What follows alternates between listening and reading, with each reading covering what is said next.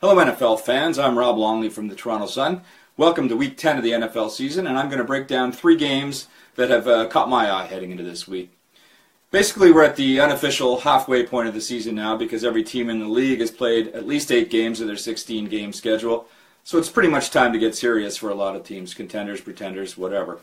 First off, we're going to take you to New England, where the Patriots face the somewhat struggling, let's just say, Buffalo Bills.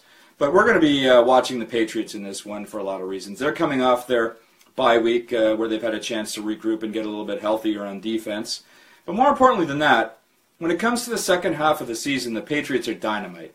Last 2 seasons, 2010, 2011, from this point on, they didn't lose a regular season game. That's right, they ran the table 8-0 both times. Not saying they're going to do it this time, but I expect them to get off to a strong start to their second half against the Bills and contend again in the AFC. Second game that has our eye is an NFC divisional tilt between the New Orleans Saints, who are playing host to the undefeated Atlanta Falcons. That's right, undefeated Atlanta Falcons, and that's why this game is of such interest, of course. They're 8-0. They're not getting a whole lot of love from around the league because some people question the strength of the schedule so far and whether they're really among the elite in the league right now.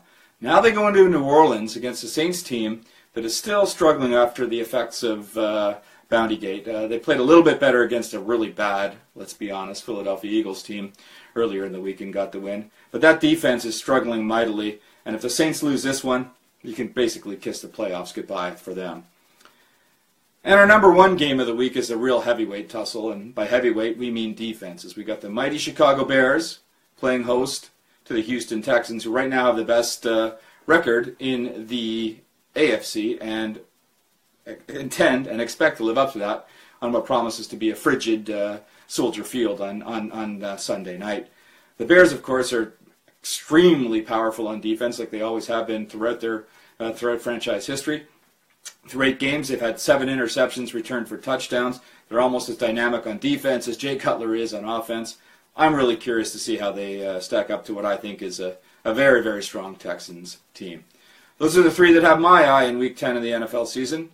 For the Toronto Sun, I'm Rob Longley.